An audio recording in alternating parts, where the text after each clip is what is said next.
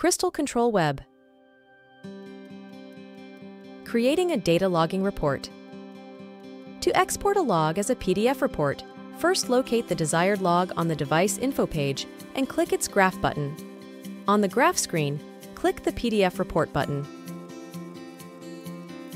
The Create PDF Report dialog box offers some options to customize your reports. Select Include Data Points to include a table with a complete set of data point readings. Select Digitally Sign Report to sign the PDF file with an uploaded certificate. Once you've selected your options, click the Download PDF Report button. CrystalControlWeb will generate a log report you can print, view on screen, or email to a colleague. For more information on CrystalControlWeb, see some of our other videos on YouTube.